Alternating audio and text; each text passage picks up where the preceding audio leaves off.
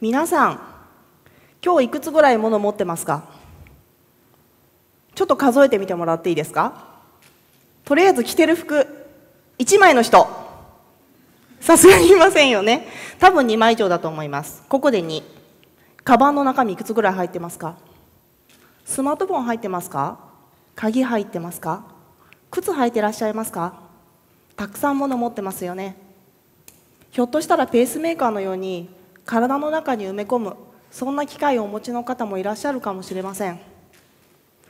私たちはこんなことがあったらいいなとか、こんな技術があったらいいなって思うことを自分たちの力でどんどん生み出して、この社会をこんなに豊かにしてきました。周りを見ると物があふれていて、ひょっとしたらもう私たち必要なものを全部作り尽くしちゃったんじゃないかと思うぐらい、物にあふれて、物に囲まれて暮らしています。ですけれど、まだものづくりがその力を発揮しきっていない領域があります。どこだと思われますか？それはソーシャルビジネスと呼ばれる領域です。社会の困りごとを仕事を通じて解決する、そんなふうな領域です。ここでは普段ものづくりではあまり作られないようなものが必要で、かつこのマーケットが小さいので、今までビジネスの領域ではあまり着目されてきませんでした。でも確実に困っている人がいて、そこの困りごとはものづくりの力でひょっとしたら解決できるかもしれないんです。ものづくりで困っている人の今の困りごとを解決することができて、その人たちが幸せになったら、とても素敵な仕事だと思いませんか？私は今、髪の毛が抜けてしまう時期を過ごす、そんな皆さんが集まる専門の美容室を運営しています。ここでは帽子やウィッグといった商品を販売しているんですけれど、物を販売するだけではなくて、これがあなたの人生をどう変えていくのか、それを一緒に考えることをとても大切にした少し変わった美容室です。ここにいらっしゃる方たちは自分らしさが急に変わる体験をしています。髪の毛がある日突然抜けてくるんです。自分の見た目が急に変わると、自分らしさもとっても揺らいでしまいます。自分らしさが揺らぐと、人はとても不安になるんです。不安を抱えながら毎日毎日暮らしていくのは本当につらいことです。生きにくいです。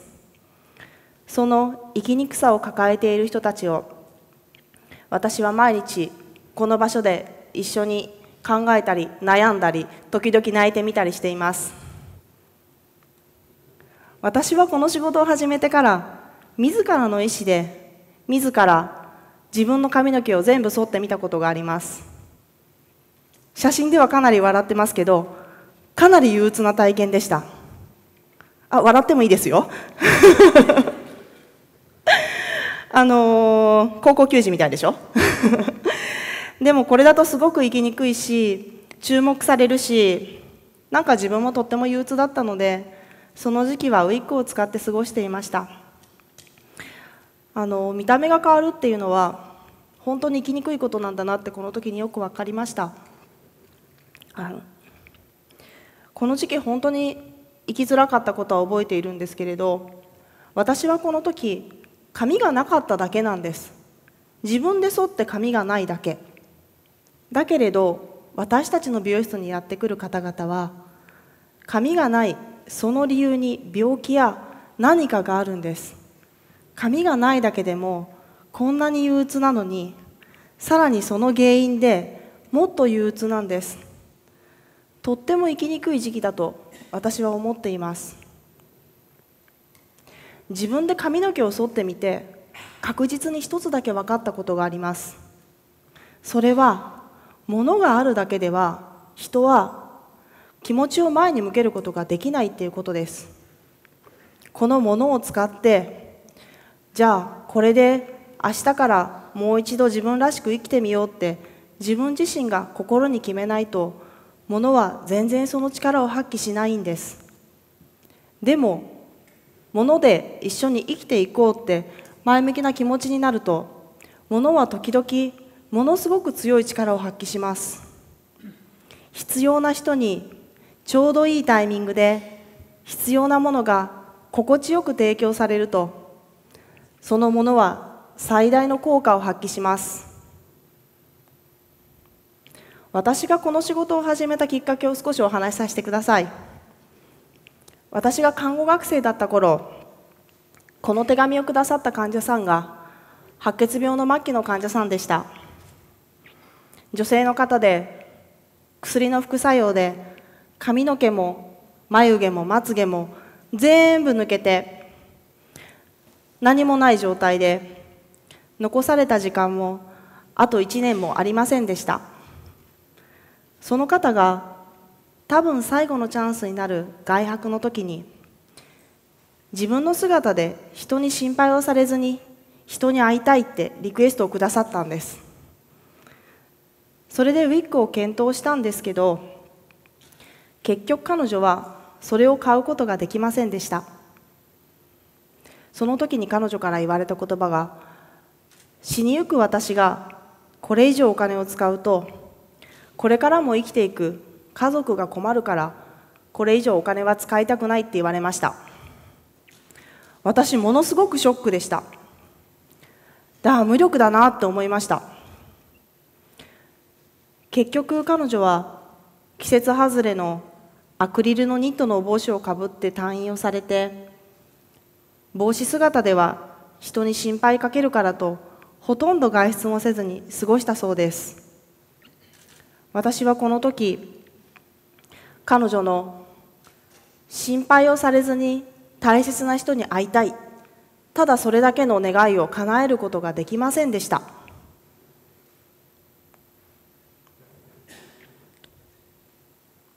何がいけなかったのかを考えてみました。ウィッグはそこにありました。でも患者さんが頃合いよく買って使うことができませんでした。そういう仕組みになってなかったんです。これ解決しないとみんなとっても生きにくくてしょうがないですよね。なので患者さんが必要な時に必要なものを買って使える、そんな仕組みを自分で作ることにチャレンジしました。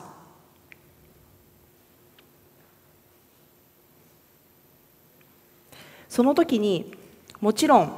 メーカーさんを説得してみたり、社会活動をしようかなっていうことも少し考えましたけれど、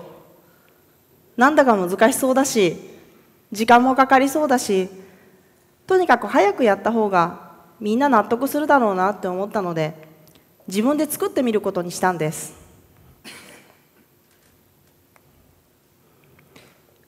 それでいろいろ調べてみたら、当時世界中のウィッグの7割は中国で作られていました。ですから中国の工場を200社ぐらいガーッとリストアップして、そこに一斉にメールを送って、で最後は自分でそこに行って、とにかく気合と根性でウィッグを作ってもらいました。それが最初の私のものづくりの現場との出会いです。ところで、私はさっきからものづくりと言っていますが、皆さんものづくりって何かご存知ですか？ものづくりこんなもんだよって答えられる方ってどのぐらいいらっしゃいますか？当てませんよ。ものづくりっていうのは簡単に言うと、技術を使って材料を何か違うものに変えていく、そんなことです。工場で同じものを1000個作るのも、この写真のように料理をするのも同じくものづくりです。料理をするときには皆さん、家族や友人、恋人とか食べてくれる人のおいしそうで幸せそうな顔を想像しながら作りませんか？私たちは日常で自分たちが作り出したもので人が幸せになっていく、そんなシーンを想像しながらものづくりをしているんです。じゃあこれ同じように仕事でもできそうな気がしませんか？仕事のものづくりでもこれってできないでしょうか？残念ながら現在のものづくりではものを作ることと販売することの効率を求めてそんなに余裕がありません。ものを使って作ったものを使ってそしてそれで幸せになっていくシーンになかなか出会うことはできないんです。この写真の女性は車椅子に乗っています。がんの末期の患者さんで脊椎に転移していて立つことができません。ウィッグを使っています。でもウィッグというものがあるおかげでこの素敵な笑顔で娘さんの結婚式に出ることができました。家族と一緒に素敵な時間を過ごすことができました。この写真見て皆さんものづくりすごいと思いませんか？だってこれそれがなかったらこの人丸坊主ですよ。これがあるからああよかったねってみんな思います。この方が亡くなった後もきっとみんなの心の中に素敵なシーンが残ります。私たちはこうして日常ものを使って人が幸せになっていくシーンに出会っています。ものづくりの皆さんはここに出会うことは難しいかもしれませんが、私たちのような現場のプロフェッショナルとものを作ってらっしゃる皆さんとがもっと歩み寄って協力をし合ったらここの問題ってクリアできるような気がしませんか？私たちが現場で感じているちょうどいい頃合い、これを製品設計にフィードバックしていただいてものづくりのプロの皆さんが設計や改良してくれたら使う人たちのことを本当に考えた人が幸せになるようなものづくりをしていくことができないでしょうか？私たちはそれをここでやっています。ここは私たちの美容室ですが、ここにいらっしゃる患者さんたちは髪の毛が抜けていく、そんな時期を過ごす人たちです。皆さんにウィッグや帽子の説明はしますが、一番大事なことは私がこれを使ってこの時期をどうやって過ごしていくのか、シーンを想像してもらうことなんです。例えば抗がん剤を使い始めて何日ぐらいで髪の毛が抜けますか？子供さんと一緒に外出するときはウィッグか帽子か、それとも帽子のつけ毛がいいのか。髪の毛が少し生え始めるとウィッグは動きやすくなるんですけど、その時に私はどうやってそれを工夫をしていくのか。そして一番大事なことは髪の毛が生えてきてこのウィッグを卒業していくのはいつ頃なのか。そんなものを使うシーンと時期を想像してもらって、本人がじゃあこのもので私この時期乗り切るぞって気持ちになってもらうことです。そしてその人がそのものを使いながら生きにくい時期を必死で過ごしていくんです。社会の中には困りごとを抱えながら生きている人が少なからず存在しています。例えば今日本にはがんの治療をしながら日常生活を送っている人が約150万人いらっしゃいます。私たちはその患者さんの日常生活のことばっかり考えているかなりのマニアです。しかもレアなマニアですこういったマニアは各業界にいます。そしてこのマニアが担っているのがソーシャルビジネスという領域です。でも私たちは残念ながらものづくりをするプロではありません。だからどんなにニーズを知っていても、どんなにソリューションが思いついても、人の人生を変えてしまうような素敵なものを作り出すことはできないんです。そこで皆さんに今日はお願いがあります。私たちのようなマニアと一緒に、ぜひソーシャルビジネスという領域に一緒にチャレンジをしていただけないでしょうか。確かにマーケットのサイズは小さいですが、本当に困っている人がいて、皆さんの作った製品がその人の困りごとを解決して、病気にはなったけどこれがあるから毎日私らしく生きていける、そんな風に言ってもらえたら、この仕事めちゃくちゃ面白くなると思いませんか。それはひょっとしたら使い古された技術を使ったとても小さくてとてもシンプルな製品かもしれません。でもそれがもし人の人生を変えちゃうなら、これって立派なイノベーションですよね。ものづくりの技術って人の幸せのためにあるんです。そしてものづくりは人を幸せにする力があります。私は今まで現場で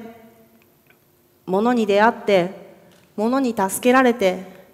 笑顔に戻っていく人たちにたくさん会ってきました。この現場の感動を作ってくれているのは、ものづくりに携わっている皆さんが作ってくれた素敵なもののおかげなんです。私たちが日々感じている社会の困りごと、これを一緒にシェアして、そしてそれによって私たちが日々感じているこの現場の感動もシェアして、ものづくりの技術が人を幸せにしていける、そんな技術の循環を一緒に作っていってください。